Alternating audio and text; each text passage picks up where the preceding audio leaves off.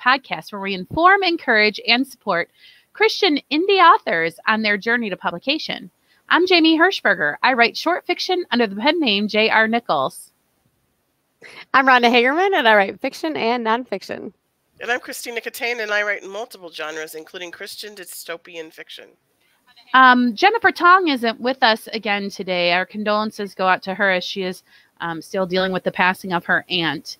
But we're going to start the podcast with our What's Up segment, where we kind of go around the virtual table and check in with each of us to find out what's going on in our personal lives. And if you want to share what's up with you in the chat box, we'd be happy to see that as well. Although, is anybody ready to read the chat? I'm not. Did anybody pull the chat up?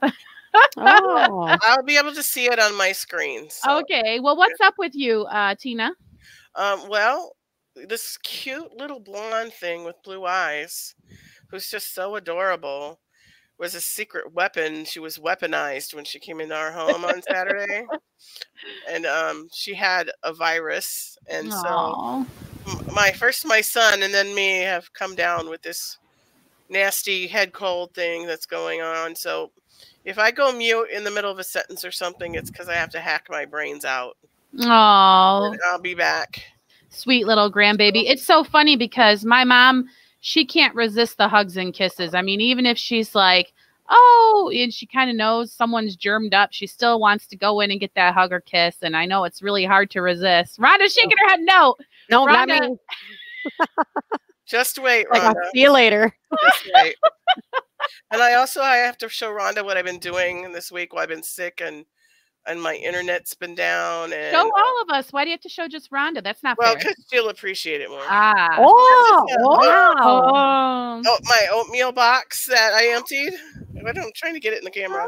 That is so cute. I love your lettering. I have my washi tape all over it. And it then is so pretty. So I've been doodling on it. Oh, the dragonfly. Oh. Yeah, and so this is my little box to keep all my journaling pens in. Oh, that is so cute. I totally approve. So, okay. I love that watercolor washi tape. So, yeah, my internet's been messing around with me, too. They've been having blackouts with Xfinity.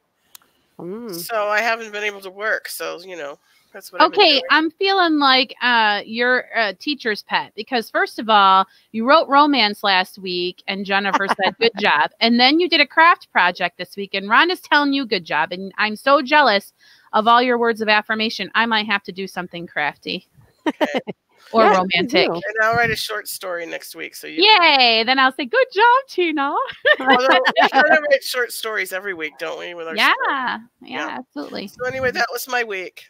All right. Well, I'll tell y'all what's going on with me before we jump over to Rhonda, so it's not too much of my voice right in a row. But so it's really, oh, wait. Maria Johnson says she's been full of a cold all week. Oh, no. Aww. So she relates to Tina.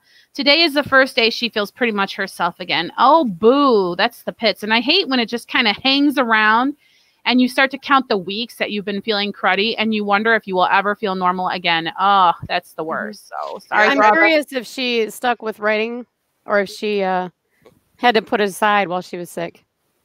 Yeah. And Tina, I know that you've been taking some herbs via soup or something that you think have really boosted your immune system. You have a tip out there for anybody?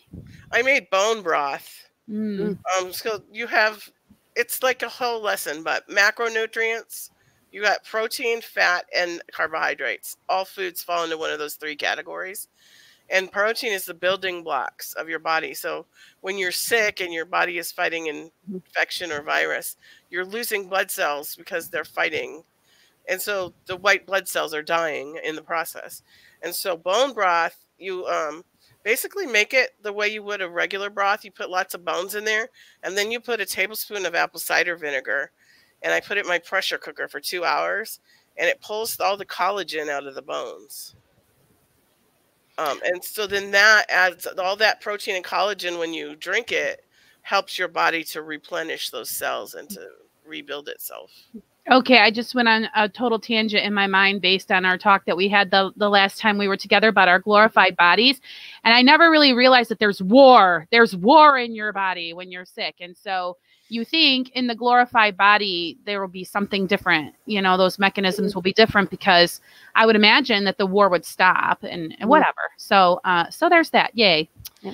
Okay. Also, Tina, just another little thing is that calcium and vitamin C need each other to be absorbed. So, Yes. or used by the body. So that's another reason bone broth is, and chicken soup is so helpful when you're sick. Yeah. So I used my bone broth to make a vegetable soup where I put lots of garlic and ginger and antibiotic type veggies in there and spinach. So no vampires either. No. And I have to say that turmeric tea tastes a lot better when you have no taste. When your taste starts to come back, it's a little hard to get down. Oh. All right. Well, if there's nothing else in the chat box, I will share that. Okay, so when I lived in Michigan, we had always to think about whether or not we were going to get a snow day when we were trying to plan things in the winter months. And so I flew to Florida, where I thought that I would perhaps be finished dealing with weather cancellations. But alas, there is something called the tropical storm. And there's a tropical storm kind of forming or something out in the Gulf.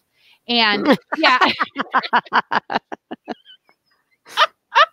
Tina, for those of you who are audio only, Tina's playing the world's smallest violin for me. My heart bleeds for you.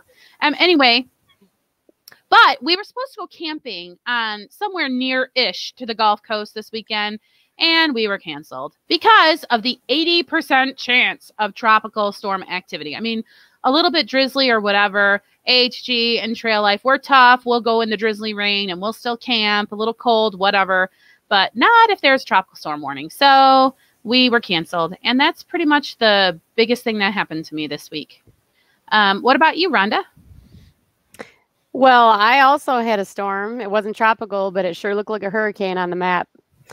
We had 30 to 40 mile an hour winds. I'm up here at our cabin up north at the tip of Michigan and having a little writing retreat with my mom. And it was such a good day to do that because it was rainy all day. It felt like our house just kept kind of shaking just a little bit. And the waves I felt like I was on the ocean side of Florida because the waves actually were bigger than sometimes they are down there. Wow. Supposedly there were up to 8-foot waves up here on this side of the state. Okay, so for those who aren't super geographically familiar, which lake are you referring to? Lake Huron is what I'm referring to. Mm-hmm. Lake Michigan last week, though, had 14-foot waves. So people who think that the Great Lakes are just like little puddles are wrong. They are mini oceans. Without the sharks. Without the sharks and salt-free. Although they are starting to find alligators up there in y'all's lakes. So watch out. What? Yeah. A couple in recent, like in the year that I've been here, there's been a couple of times people are like, another alligator found in a Michigan lake. But never a Great Lake. So I always am thinking it's probably released pets. And, I don't see how they could survive the winter. Yeah. People don't know. And like people, I'm guessing scientists, whatever. But the freak out always seems to kind of be like, why is there an alligator here? Is it overwintering? Is it somehow living? I don't know. Escape from the Chicago sewers, probably. I wonder if they can be frozen, like some fish get frozen in the winter, and then when they thaw out in the spring, they're just alive again. My sister she used to work in the restaurant industry down here in Florida, and she found a lizard in the ice maker. So, of course, she had to empty the whole ice maker and sanitize it and everything like that. Well, when she was emptying the ice maker, she put the lizard in a potted plant. She didn't just throw it in the garbage, okay? And sure enough, that bad boy unthawed and scampered away while she was cleaning out the ice maker. Isn't that interesting? Wow. Yeah. So Maria said, I wasn't able to do any editing while I was sick, but I've been filling up my notebook with plotting drafting for Nano. So that's a good idea. Good idea. Yeah. That's great. Yeah. Wow. Way to go for being productive, even though you weren't feeling like it. Ugh. Yep. I am like really a baby when I'm not feeling well. I've realized I don't like to do things. Okay. Well, we're going to jump into the topic for today, which is Elements of Story Part 2. So if you were with us last week, we were talking about the very basic building blocks of story. And today we're going to cover some of the more intricate pieces that help you get from a blank page to a finished story. And here's a question. If you're going to actually start a book, and remember, I'm someone who really struggled with how to begin my most recent work in progress. So badly was I stuck that I just had to stop thinking about it and write the middle. So how do you start a story? Where does one begin? First of all, what do you guys think about a prologue? And who wants to define a prologue, first of all? Because maybe someone brand new to writing has no clue what I'm even talking about. Mm-hmm. Well, I personally don't mind a prologue. You know, especially if they're done well, because you can provide a lot of backstory that doesn't have to be super attached to the book, but it helps you understand where you are, or how to interpret the beginning of the book. So I think, I don't know that I've ever read a prologue that I didn't appreciate. I know as a young reader, I would confuse the prologue with like the editor's notes. And I never liked to read the editor's notes because obviously it was version whatever of the novel that was being put out. And then the editor would spoil a bunch of stuff for me. And I would be like, why? So as a young reader, I would often skip the prologue thinking it was more of that kind of information. And it makes me wonder what I missed. So the argument would be like, why would you not just make the prologue chapter 1? What is the argument for a prologue as opposed to that being chapter 1? Right. Well, chapter 1 needs to introduce your character and their problem. As opposed to a prologue, which does what? Well, for instance, in my book that I wrote, my prologue is information that the reader needs to understand the world that my main character is in, but she's not in it, and it happened 400 years before she was born. Oh. So it's kind of history of her world that helps the reader to put her world into context when we introduce her. Oh, that's a very, very good example. Okay. All right. I don't recommend this book for all audiences, but I read The Girl with the Dragon Tattoo when it came out, and the prologue, the prologue was like, I don't know, 12 pages or something, and I just kind of skipped over it. And I got part of the way through the book, and I thought, you know what? Maybe I should just read the prologue. And I'm so glad that I did, because it was almost like a mini story that happened 20 or so years before the actual beginning of this story. And it was very necessary information. So, Rhonda, is that typical of you to skip prologues? Depends on, I don't know, my attitude. When I saw it was 20 pages, I thought, oh, this probably isn't necessary. I just want to get to the story. Oh, okay. A lot of times prologues, like a book I just started when I was at home. Why can't I think of what book that was? Anyway, the prologue is a page and a half. And so, of course, I'm going to read that. Gotcha. I personally love prologues. I think they're juicy, and they get me in the right frame of mind for when I start the story. And I also love epilogues, but that's a different topic, right? So, if you call it a prologue, are you free to do a lot more telling instead of showing because you're just trying to get information communicated to the reader? Or do you still have to be as artful and whatever as you would be for a chapter 1, say? I think it needs to be as well written as the book. Yes, because that's the first thing your reader's going to read. Maybe, unless they skip it. Yeah, unless it's 20 pages. If you bore them in the prologue, then they're not going to get to the story. They might just put you down. Yeah, it was really interesting to me to realize that there was kind of controversy or whatever about doing prologues or not, because again, I kind of didn't really understand prologues. Oh, Maria says, I don't mind prologues. The last prologue I read was in a fantasy novel, and it was a twist / didn't make sense with the rest of the novel. So to the point where you almost forgotten. It was so good. Well, that's awesome. Yeah. I didn't realize this was controversial, because once I realized the mistake I had been making, I read every prologue, because I kind of felt like, well, the author took the time to write it. There's obviously going to be information here that I need. But there are people who are like, I don't read prologues. And they're actually kind of adamant about it. And they think they're dumb and they're annoyed by them. It's a really interesting perspective that I can't get behind it or understand it. Do you guys know why people might feel that way? I think maybe sometimes people think the author just found this extra little bit they wrote and they wanted to plop it somewhere. Oh. Mm-hmm. Yeah. And I feel like they're missing out. But it's something that I do keep in mind when I'm writing. So my story needs to stand alone without the prologue.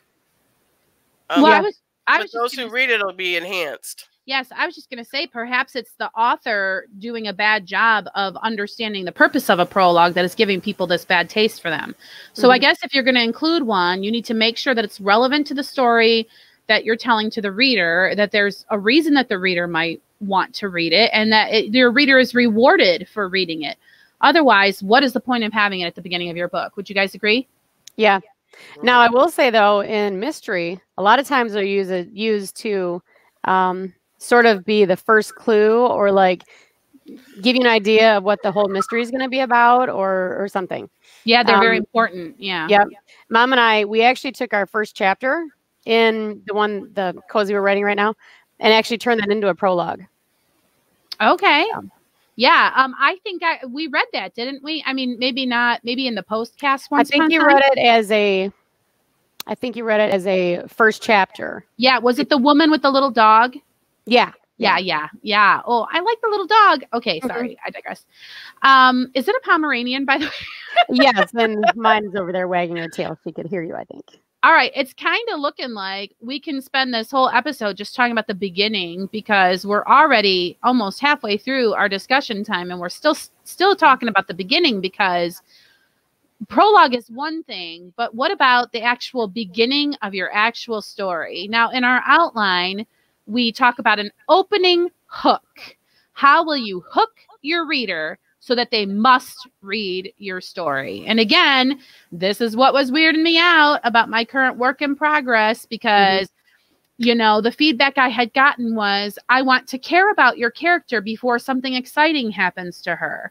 And yet when I would read all around the interwebs, so to speak, you need to start in the middle of the action so that your reader will care. Help me. How do you do an opening hook? Well, I'm not a huge fan of all the advice that's on the interwebs right now. I don't need to be right in the middle of a bullet whizzing past my face in the first sentence or the first word of a book for me to be interested. I sort of like to ease into it. Sometimes my life gets a little tense and a little anxious, and a book is an escape. And I just want to ease into somebody else's life instead of like, oh, they're just as tense and anxious as me. This isn't a vacation at all. So I think that sometimes it's a little exaggerated what they say online these days, that you have to have a hook in the first sentence of your book. Right. Yeah. Some authors have done that and done it really well. There was one book where the first line, and I'm going to butcher this, was "The day I died, da da da da da." So that hooks you right away. Like, what do you mean the day you died? And I think it's just genre dependent. I was just going to ask that. Do you think it's specific to genre? Yes, because if you're reading a cozy mystery, you want the feeling to be cozy, and you're curling up, and maybe it's stormy outside, and you've got your book and your blanket, and you don't want to go right into like a kung fu scene. Right.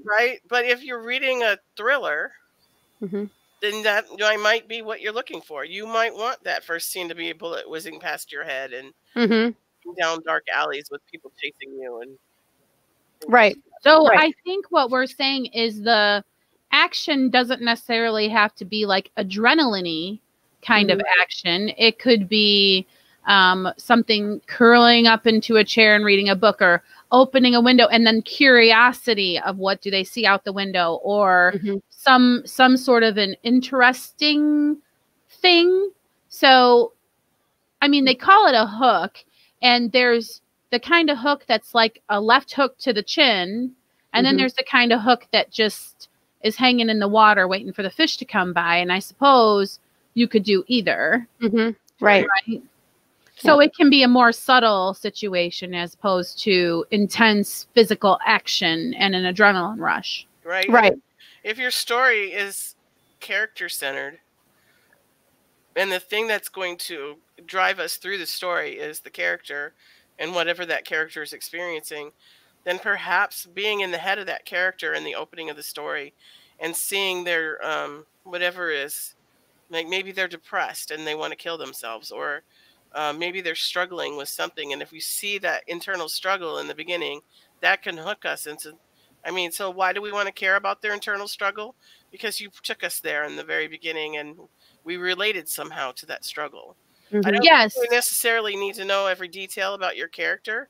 What we need to do is be able to relate to your character, and whatever they're struggling with us touches something inside of us. I love that. And I want to believe that it's true.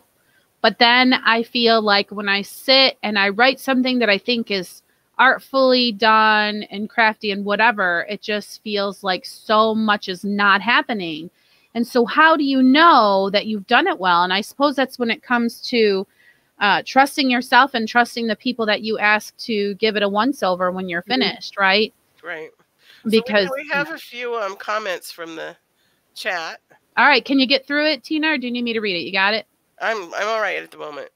Maria says, I think whatever is right for the story. In some, it will be in the middle of the advice or easing into it. Perhaps it's to do with genre as well, e.g. slower pace and world building with fantasy. And then Gigi says, I like a little tease just to get me interested. And Maria also said, I tend to start more subtle, but then in my historical fiction, it's not very far before there's a battle action scene. Right. So that kind of, you know, that's kind of along the lines of what we've been saying. It depends on the story. Well, and there's a question too. So she's like, well, it's not very far until there's a battle scene. Well, how do you ensure that readers read that far? Because, okay, and I think that a mistake that a lot of new readers make is to do something shocking or surprising or whatever in the very beginning to hook people or interest people. And unfortunately, especially in non-Christian books, it's vulgar or shocking or gory just for the sake of like, oh, this is shocking. And that doesn't work for me. I typically am not drawn to that kind. Like for me, well-written first couple of paragraphs will suck me in every time. Oh, this person can write. Yes, I'm now going to invest my time in this person's reading. So even if it's not action-packed or a mystery or a secret, if the sentences are put together coherently and grammatically good, and it's reading easy for me, I'm more likely to invest the time to get to the meat of the story. I agree with that. One of the best books I've read lately was called Dawn of Wonder. I forget the author's name, but he starts out in the woods and there's trees and some squirrels and different things. And then suddenly like this eerie feeling comes upon everyone and everyone just kind of stops and looks around, and then it passes, and then they go on with, you know, collecting nuts or whatever they were doing. But it was so artfully written that it pulled me right into that book and I wanted to read it. Yeah, that does sound pretty masterful, because to describe a peaceful forest scene, you would think snooze fest, but apparently if it's done well, that is going to engage and grip your reader. So I suppose working on your craft is always, always, always the number one thing you need to be doing. Instead of looking for tips or tricks of how to sell poorly written work, improve your craft so that you become a better writer, and people who pick up your work will appreciate what you've done and will want to continue to read. So I would think that would be the takeaway. So should we move on? Oh, go ahead, Rhonda. What? I was just going to say that's a good thing about writing a series, is because if you get people to fall in love with your characters in the first book, then in the second book, they'll say, oh, what is this silly sleuth going to get themselves into this time? And so they're already hooked pretty much. Well, and that's something we should touch on. If you write a series, how much do you need to say about it's really tricky, isn't it? So if someone picks up book 3 of your series and that's their first book, so you have to introduce your character without being able to take all the languid time of building this character. And you have to say, with her trusty sidekick Noodle, which is like a Potbelly Pig or whatever, like, isn't it tricky to catch people up and not bore your reader who's been with you through 2 previous books? Well, yeah, it's the same as backstory in your first novel. You don't want too much backstory, but just enough to tell the story. Yeah. Wow. That's maybe a topic for another time. Like, how do you handle that? Because I've read it done well and I've read it done super poorly, and sometimes within the same series. You know, I'm getting through the beginning of book 6 and it's like such and such character who did this and then did this, and it's like, yes, I already know because I read all those books. Anyway, okay. So I just wanted to add that I put a link in the chat to that book I was talking about, and if it's the Amazon page, so you can look inside and read that first opening, and you can see exactly what I was talking about. Awesome. Well, I mean, I think this is a good breaking point for us to move on, and we can continue our elements of story discussion next week, because we were pretty much finished talking about the opening of your story, and we're about to talk about the murky middle part, like what happens in there. Yeah. So if you guys are in agreement, we can move on to the feeding of the Becks. Yeah. Yay. What? Feeding of the Becks? That's really weird. Yes, it is. But what that means is we used to share work, and then when we'd go around the table and give everybody a bunch of praise and everything, we say, well, is your back well fed? In other words, did you get enough feedback? So anyway, we are going to do Feeding of the Becks today. If you want to join us, pause the video and write yourself a 15-minute story using what words, Rhonda? What were the words today? The words for today: fireplace, tree, speed, legend, deputy. Awesome. All right. Do you want to go ahead and share yours with us, Rhonda? Oh, sure. All right. Let me get it a little bigger. Oh, and I'm just going to tell everybody, these are freshly written just before we went live. So nobody had any time to edit anything or polish anything. So for that reason, we give only positive feedback. We do not critique these pieces. Which sometimes is a really good thing. Yeah. Well, we want people to continue to participate. We can't rip people to shreds. Right. Okay, so this is a continuation of the sprint I started yesterday. So this is a part 2 sprint. And if Mom is watching this, she'll appreciate part of it. Okay. I'm pleasantly surprised by what lies before me. No, not surprised, amazed. This is not what I envisioned the inside of the, basically, large metal box to have in store for me. Ms. LeBlanche's professional smile grew wider and more sincere at my reaction. I hesitantly stepped toward the crackling fireplace. Crackling? My mind wrapped around the idea that this fireplace, which must be electric, was making such lifelike sounds. I leaned in, automatically holding my hair back so it wouldn't be singed by the fake flames, I guess, and heard the crackling and hissing flames was not my mind playing tricks. With the speed and agility of Vanna White, Miss LeBlanche directed me to the large bedroom toward the back. Now, honey, I know you're interested in that over here, but we'll save Barbie's dream kitchen for last, okay? Okay. I relaxed and allowed her to direct me to what must be a bedroom. She waved at the small bathroom in the short hallway, and I could see by the cursory glance it was larger than the one I use now. I was still trying to calculate the small bathroom square footage when she stopped at the door at the end of the hallway. Somehow she did a drum roll on the hardwood floor with her toes. Wait, did I say hardwood? I started to bend over to see if they were really wood, but she put her hand on my shoulder and told me so. Sweetie, these floors are made from the legendary Dog Tree Tavern down the road. When the place was struck by lightning several years ago, they were able to save some of these old white pine planks. She smiled at the apparent look of surprise on my face. You know, it was the original stagecoach stop for our pioneers. They say Deputy Douglas's first jail was right across the street, too. The end. Okay, so to catch everybody up, she's in a trailer home, which is a mobile home, right? Yep. Okay, because yesterday the prompt was trailer. So that's why she said the large metal box. I have to say, you always do such a good job with these characters. And I know you don't appreciate your proclivity for writing first person, but pretty hilarious about the holding the hair back thing. Oh, it's so relatable. And to keep my hair from getting singed from the fake fire, I guess. Like, why am I doing this? It's so funny because you think to yourself these thoughts. Yeah. Love that. Thank you. Yeah, I just have to say for Maria's benefit, a trailer is a caravan. So. Oh yeah. In Britain. Oh, so do That's they what they call call the kind that you park permanently? They still call it a caravan? Yeah. That's a good question. Hmm. I think it's just the kind you drive. Let's find out from Maria. Let's find out.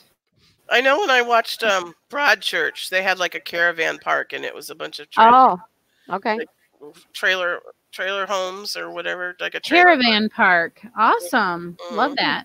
And I did notice Vanna White, which I forgot was like the bonus phrase if we used it in It's a static caravan. A static caravan. Very clever. I love that. I do too. I'm never calling a trailer park again. No, me either. Anyway, I love the subtle details in your writing, Rhonda, that bring you right into the story.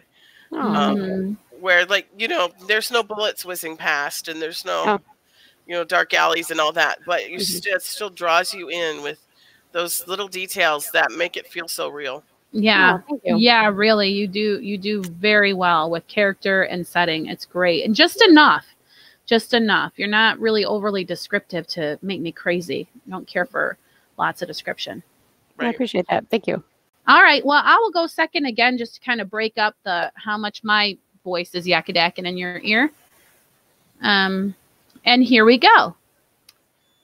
Mom, where are you? I'm by that big mountain where we spawned in. What are you doing? I want to build a fireplace.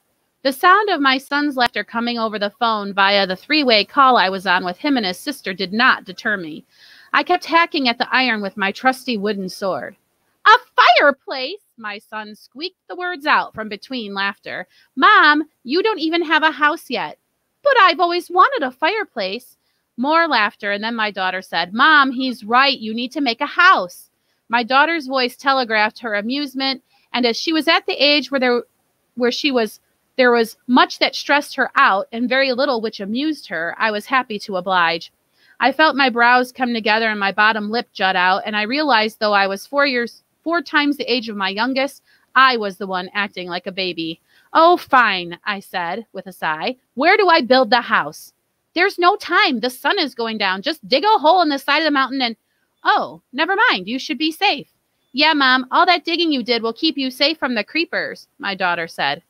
Good job. Creepers? What's that? Curious, I worked at the keyboard and spacebar to turn my on-screen character around and jumped up the hole I had created while mining for ore. Mom, what are you doing? My daughter's voice, slightly panicked, said, I want to see a creeper. You want to see a creeper? My son was laughing again, this time hard enough that he choked himself and started coughing. Are you okay, Zachary? I asked, mostly out of habit. I was having a hard time getting my orientation correct on the screen and was stuck looking mostly at the sky. All that coughing was quite distracting. Mom, you're a noob. Get back in your hole. You're not in a hole. You're not in a hole, I pointed out. Mom, I know what I'm doing. Mom, I can see you. A creeper is right behind you. The words, you died, flashed on the screen. Without a second's hesitation, I clicked the yes button under the option to respawn here. Okay, you died, but it's okay, Mom, my son said patiently. All you have to do is, Zach, she already respawned. There she is over by that crafting table. See her? Mom, no, that's where that wolf was. I'm going to kill it, I said. Now both children were laughing. I couldn't help but chuckle myself. That's right, someone needs to clean up this town, and I have appointed myself deputy. I swung my sword and made my on-screen character walk in a circle as though I couldn't control my movements. The response was just what I expected, guffaws and chiding as my children witnessed my noob behavior. This is fun, Mom, my son said, and it's okay that you're not very good yet. We'll teach you. Yeah, Mommy, it's okay. 3, 2, 1. I love that story. Who said that video games can't be a family Tina, you're game? muted. You totally got me. I was like, oh, this is going to be a really cool fantasy story. Like, but your character seems so like not fantasy at the same time, and I was like thinking about how I was going to relay that to you, how this was awesome, and then it was. Okay, I was confused by the spawning at the beginning. I didn't, because I don't know what game you're playing. I assume it's like Minecraft or something. It's Minecraft, yeah. But I thought that you guys were building sandcastles. And Oh, so I'll tell you what drew me in was like, oh, sandcastles. We used to do those. I wonder if they do them like we did. So I was drawn into your story from the very beginning. Speaking of hooks, just because of how it might have related to my story in the past or whatever. But that was so good. I love that idea. yeah. Well, I was gonna tell y'all what it was before I started reading, I'm glad but you then didn't. I'm like, no, I'm not gonna. So much better that you didn't. But I'm curious. I would be curious for you to let your children read that and see if they get it right off the bat. Yeah, the spawning probably would give it away. Because we don't play Minecraft. I know what it is because my son's played it in the past. But well, that might get it right away. Guess what has 2 thumbs and got Minecraft for her birthday from her children? This gal. It was funny because my kid just happened to ask me to play, but really we play a lot more Roblox this way than we play Minecraft. But it's been kind of fun. Now, not that I haven't played before, but this is it's a creative nonfiction, isn't it? I don't know, because this is very much an amalgamation of actions that have happened over the course of us playing together, right? Because yes, I'm a total noob. Yes, they laugh at me. Yes, they think I'm ridiculous. Finally made it here. Oh my gosh, Jamie, that was so much fun listening to Deputy Jamie. More like Deputy Dog. But anyway, thanks, Jen, and I'm so glad to see you joining us and in the chat. Hi, Jen. Hi. Oh, I just love her profile picture. Look at it. Oh, I missed her face, I think. She's like a supermodel. Yeah, so pretty. Jamie, even if you never do anything else with the story, would you please print it and put it with your family trunk? Okay. And date it and just kind of say what it's about, because that has got to be preserved. That was so good.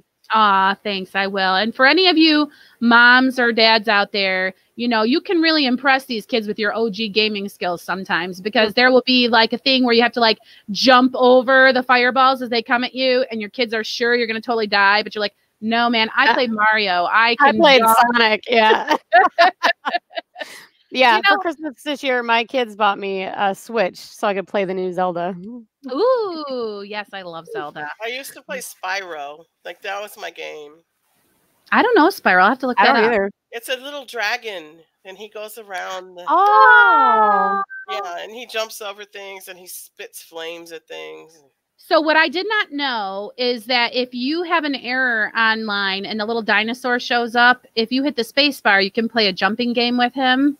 And this happened to me when I was doing a live. I was trying to show a video to a class full of co-op kids, homeschool kids.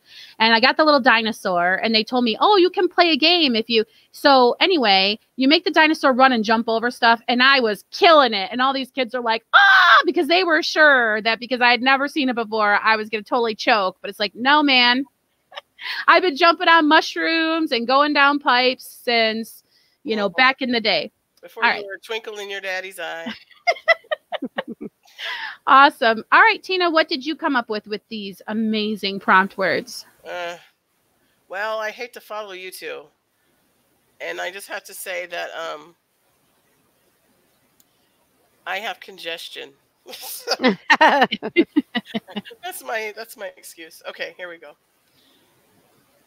The fireplace glowed with orange light as the flames licked at the logs.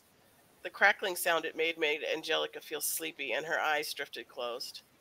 She was warm and cozy under the thick bearskins they'd given her, and it was nice not to be cold in the evening for the first time since leaving the village.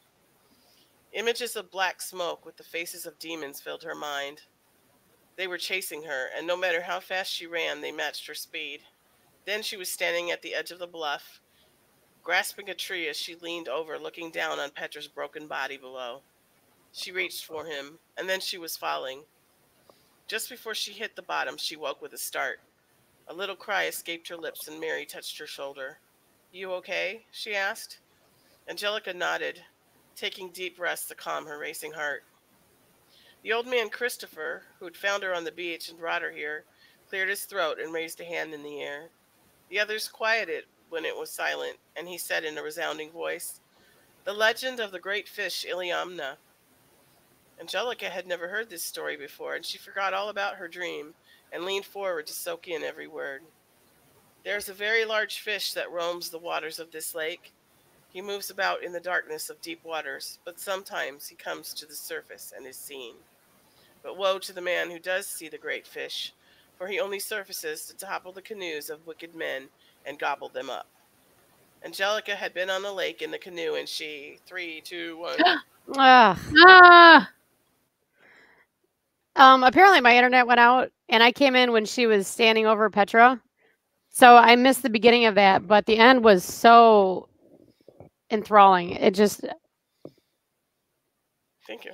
it's amazing to me because when you wrote before about a wise person at the fire telling a story, we were like awkwardly trying to figure out how to give you all of this negative feedback that we had about it because we were just like, it was so different than what you just wrote, which was this girl is curious and invested. And now we have kind of some perspective going into hearing the story, which was what was missing before. Before it was just this happened and this happened and this happened. And now we are invested. We like Angelica. We've been on this adventure with her. If we are blessed enough to be with you as you do all these word sprints, because the rest of you are just got to wait for the book anyway.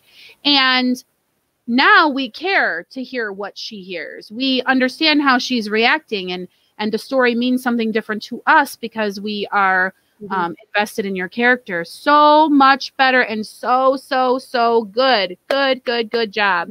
Oh, thank you. Yep. And we're seeing and hearing and smelling and tasting, what we didn't before. It's just so much deeper. It's wonderful. And so and not as many words and not as belaboring certain points or whatever. You're telling us just what we need. It's so good, Tina. Good job. Right. And you're able to just do that in 15 minutes. There's no time to edit or do anything, and it still comes out that good. So you've flipped a switch. It was the right switch. Part of it is because I have this like rough draft where I've already told the story, and so now I'm just refining it, I guess. Yeah. And, going by memory of what was said the first time, which I don't remember like the whole story I put in, because there is an actual legend of Iliamna, which there's a lake in Alaska called Lake Iliamna, and it's shaped like a whale if you look at it from a satellite. And there's a legend of a great fish that lives in this lake. And there is some kind of big, I don't know, they think it's a sturgeon or something. That might be the wrong kind of fish. But it's huge, and it's been seen by people, and there's pictures of it, like from the sky. So but the natives have a legend about the fish, and that it topples the canoes of bad natives. Like, that's the legend. Wow. Fascinating. Yeah. Awesome. Well, you did a really, really wonderful job with that. Thanks. And I just want to say that we love to read what our listeners come up with in their 15-minute sprint. So set a timer and write your own 15-minute story using the words fireplace, tree, speed, legend, and deputy, or just wave at those words on the way by and write for 15 minutes based on whatever inspires you. Might be the fireplace, might be the deputy, but the challenge is to use all of the words, and would also help you if you get stuck and don't know what to write. Something else I want to point out is if your piece does not come out as polished as, say, Tina's piece did, don't worry. And as you go into National Novel Writing Month, don't worry then either. Because like Tina said, she is now going back and exercising craft. When she did her first draft, she was just getting the story down on paper. And that's what NaNoWriMo is all about. Please don't get hung up during the month of November trying to produce excellently polished and perfect work. That's really not what it's about. It's about getting the story down so that you can take that raw material and make it something better. You can't edit a blank page. Isn't that right? That's true. That is so true. So there you go. There's a little bit of advice for nothing. So anybody else want to say anything about the ideal of not worrying about it being perfect the first time through? I just want to say that it took me several years to get here to this point where I have this I rewrote that book twice, and now I'm kind of rewriting it a third time almost.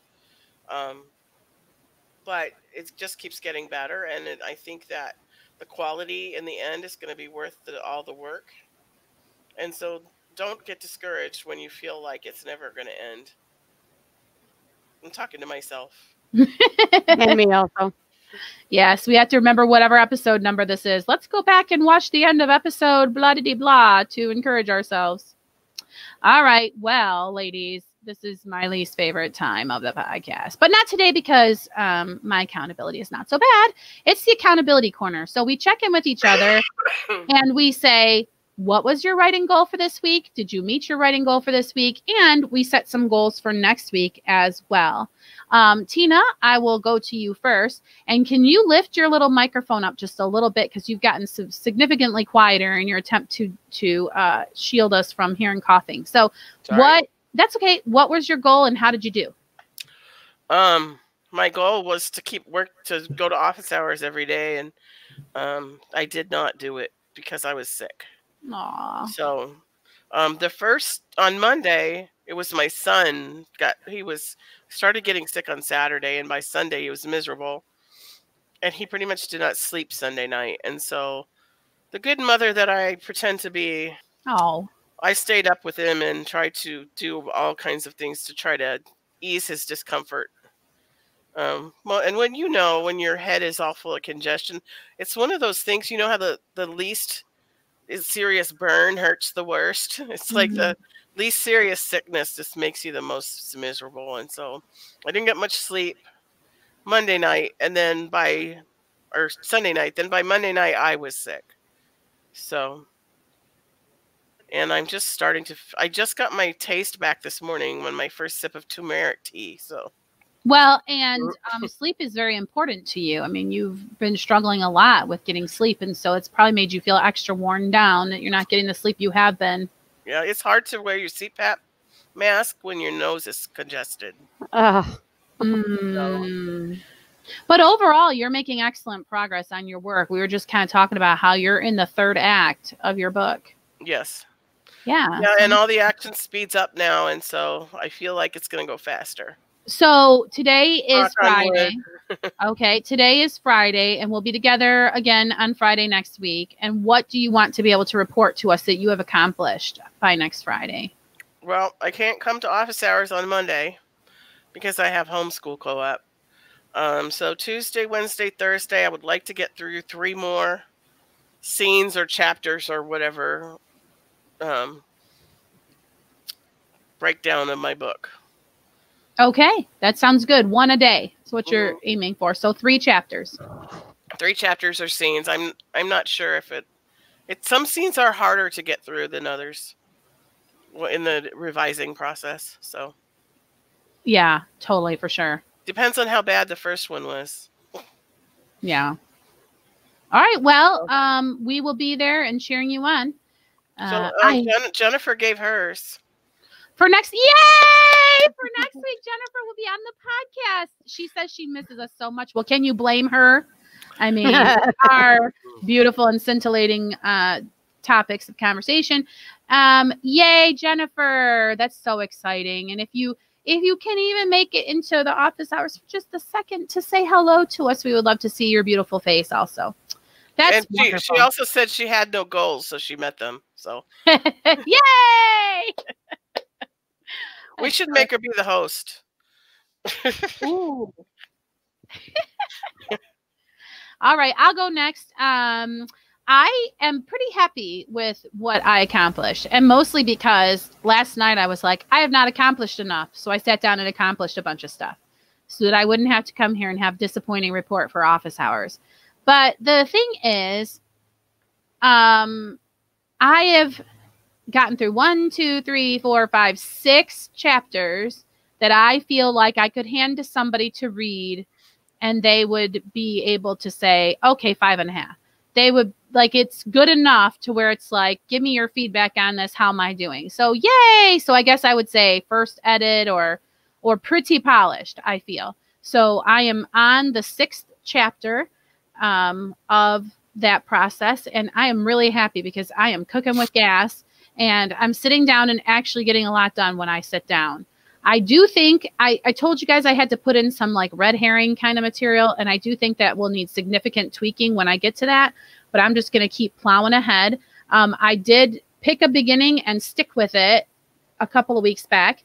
So my goal is going to be to get through to where I could tell you I am on chapter 8. So I'm at 8.5. So like basically 3 chapters, like Tina said. But my goal, my secret goal, is to do way more than that, because like Tina said, some of it may be so good already that I just have to do some grammar tweaking and whatever, and I don't have to go back and put in so much story. But I feel like a lot of what was lacking in this first draft was like the relationship. So more dialogue between my main characters to make people kind of want to ship them, because I want people to want Frank and Moxie to get together. So I need more things that will make people want that. I do think the story is told, or the tale is told. How do you put that, Tina? Now I got to put in the story. The plot is there. You got to. Plot is there. Now I got to put in the story. Yeah. So by next week, I want to be able to say I am in chapter 8 and currently working in chapter 8. Okay. So what do you say, Rhonda? Before we move on, Maria put hers up. She got no editing done with being ill. I feel you, Maria. But was pleased to still be able to get some outlining for Nano done. I'm hoping to get some editing office hours done next week. All right. Yeah, and Nano is coming, man. It's the 18th already, so it's good to be prepared. I don't even want to think about it, even though I probably should be thinking about it. I don't know what to do. Blah. Okay, what about you, Rhonda? What do you have to report for us? Well, my office hours have just been completely non-existent. I've been terrible about it, putting other things ahead of it that should not have been there. So anyway, yesterday I rededicated myself. I went to the writing altar, and I rededicated myself to my office hours and just my writing career.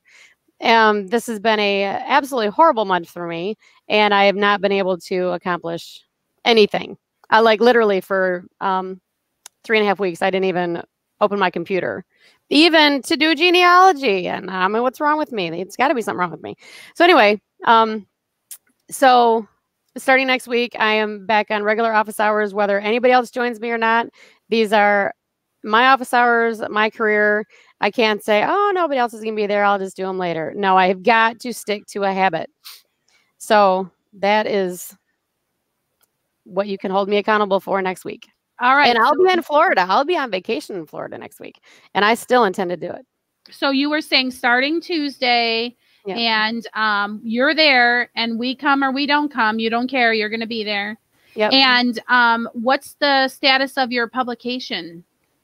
I have been working that. I'm at my cabin right now doing like a mini reading retreat.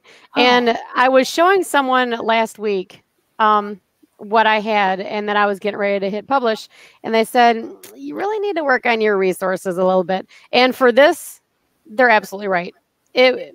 I would have regretted pushing publish just so I could say I pushed publish, and not do my resources, which are like the #1 currency in genealogy, to have good resources. So they're absolutely right about that. So I've been straightening those all out, and I would think I've only got another day or two just to make sure I've gone through and got everything fact checked. And how has the writing retreat been for you?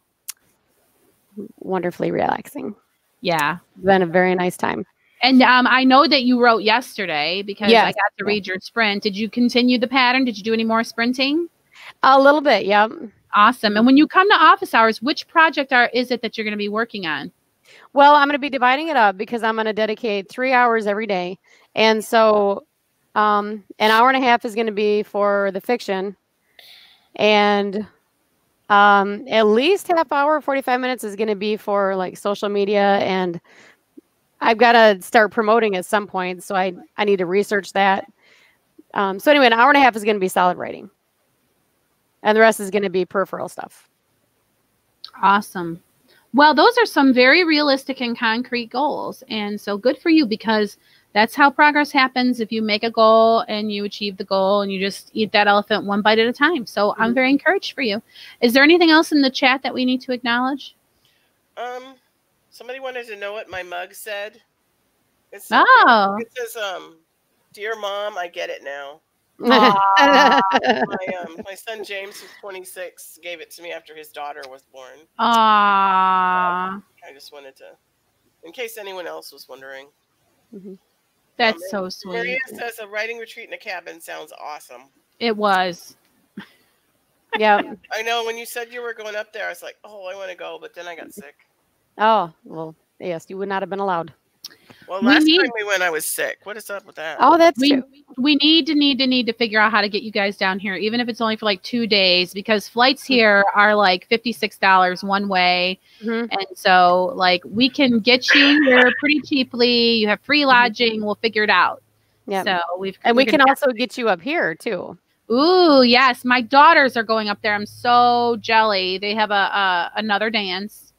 And they'll be up there in November. And then I have no idea what my holiday life looks like. Blah. Anyway, I digress. I tried to get my son to go to that dance, and he refuses. Oh. He's like, I would go if I didn't have to dress up. I don't see the point of dressing up, so he's not going. Like, he doesn't want to dress up. Would you like to tell Maria where you are, Jamie? Where I am? I am if you're in Michigan. Oh, no. I'm in Wildwood, Florida right now. And we're talking about visiting Flint, Michigan. So Wildwood, Florida is sort of by Orlando, you know, where Disney World is and stuff like that. It's an hour for me to get there. And I'm also about an hour and a half to the ocean on either side, with the Gulf on one side and the ocean on the other. So pretty much Central Florida is how people would describe where I live. Maria, okay, so let me get my handy map out. How do I do this here? Okay, is that right? No, it goes like this for the camera. For the camera. All right, so this is a general area that the 4 of us lived in, 3 of us now, and right here is where I am right now. That's our map of Michigan, in case you didn't understand what she was doing. Yes. Yeah, and what's really interesting is I moved from one peninsula to another. So I used to be here, and now I'm like here. And in Florida, I'm kinda, like this knuckle right there is sort of about where I live. I'm kind of between these 2 knuckles. And so here is where the tropical stuff is happening that ruined my camp out. So... all right. Well, I think we pretty much wrapped it up, unless anybody wants to shout out anything else before we wrap it up. Okay. Well, in that case, this concludes this episode of the Christian Indie Writers Podcast. Until next time, may your pen be prolific, may your deadlines be met, and may all of your words honor Christ. Bye. See you next week. Bye.